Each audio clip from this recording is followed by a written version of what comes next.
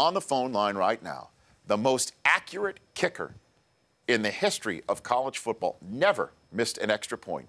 And he says, I'm leaving a year of eligibility on the table. I'm going pro early. So I had to get Roberto Aguayo on the phone of Florida State. How are you, Roberto? I'm good, guys. How are you? I'm doing fine. So, Roberto Aguayo, you're going early into the draft, aren't you? Yes, that is correct. How'd you come about this decision? Well, last year I was considering it, and just with the 2 seasons that I had, I thought I was capable of it, and I was going to get drafted, God willing, pretty, high, but I talked with my parents, and the main thing going into college was to get a college degree. So got another year of experience, graduated in fall of 2015.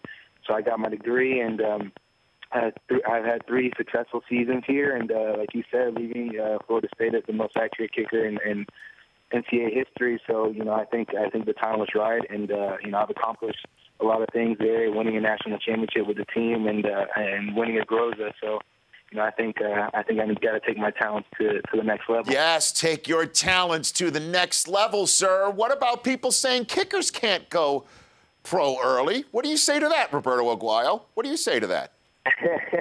Well, I think that's pretty funny, but I don't know. I think my statistics and my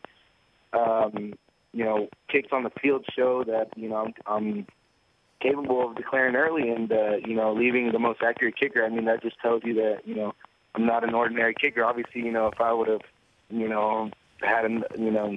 been pretty average, I would have stayed in another year and then maybe just tried it next year. But with the accolades and with the records and things I've done on the field, I think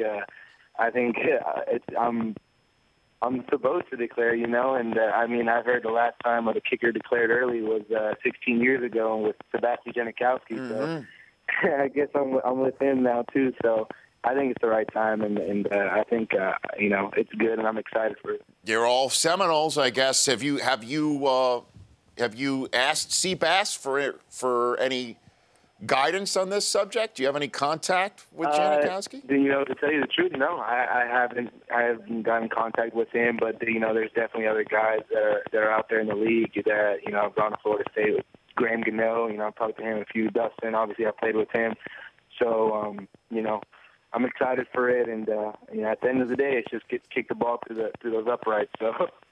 So what about at all the process? Do you have? You're getting texts right now for people saying you're on the Rich Eisen show, right, Roberto? Right now, I heard those buzzes. Yes. So is there like a process that you found out where you might be drafted? Like, do you have an idea right now what your draft position might be? There's a couple of teams right now that are pretty, high. That need kickers. Probably 6 or 7 teams that are interested. That could possibly I could be selected to, but right now I think with the extra point being moved back has created a lot of need for kickers, especially that are accurate from 33 yards. And like you said, there's been a lot of missed kicks, a lot of missed extra points this year, and I think that's just going to raise our value. In kickers, and I think with depending how I do in the combine and with pro day and everything, you never know. 3rd round, there's 4th, 3rd, 2nd, and you never know. Maybe even 1st. If Sebastian got drafted 1st round, yes, I don't see why that can happen again. But at the end of the day, you try to be realistic, but I can only control what I can control, and that's doing my job and kicking that ball as best as I can. So that's what I'm going to do and prepare for. Just letting you know, Roberto, coming to this next level, your biggest challenge is going to be breaking through this awful myth that kickers aren't real people, that you're not a person. You're not a person. You're not a game changer. You know what I mean? Until you make that big kick, or you saw Mason Crosby with a big strip of Cordero Patterson on Sunday Night Football.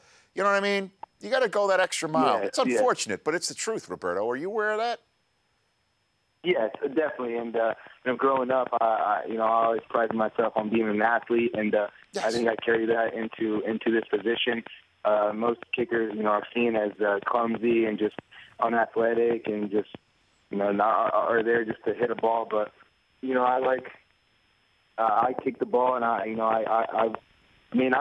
played all other positions. I played quarterback, running back, linebacker in middle school. So, I grew up playing all positions. In high school, my coach only wanted me to kick because, he saw my talent and he didn't want me to get hurt. So it was hard seeing everyone else running out there hitting. So, I pride myself in that. And, on kickoff, if someone does come, I'm ready to hit. Although the coaches might not like that, but, yeah, I'm ready, to put my body on the line because, at the end of the day, it's for the team. And but no, you never know. I'm, still debating if I'll do the 40 run or the 40-yard dash, or maybe hit some reps on bench and show my athleticism. Oh, but yeah, I can't wait for that. Kickers putting up reps at 225. You go, Roberto Aguayo. And the best part about you going pro is your brother Ricky's coming right behind you, right? He's the next kicker at Florida State. That is right. That's right. He's actually enrolled early already at Florida State, and he's already enrolled in classes, and he's excited for that, and he's going to be ready to step up and replace my shoes. Okay, very good. Congratulations, Roberto. You are a person. You're a draftee. You're going to get drafted, and I can't wait to watch that. I'll be covering it on the NFL Network. I'll be there for you. Thank you. Thank you very much. You bet. Thanks for calling in, Roberto. Yes, no doubt. Bye-bye. You got it. That's Roberto Aguayo. The Rich Eisen Show, weekdays at noon Eastern. On Audience.